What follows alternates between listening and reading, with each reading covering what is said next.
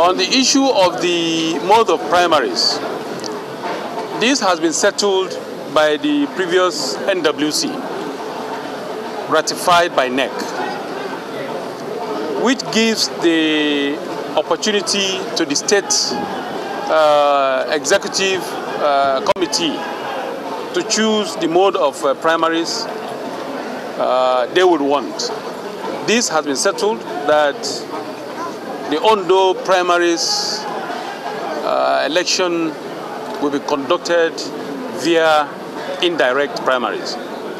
This was selected or was the option chosen by the Ondo State chapter of the All Progressives Congress and ratified by National Executive Committee of our great party in the last meeting.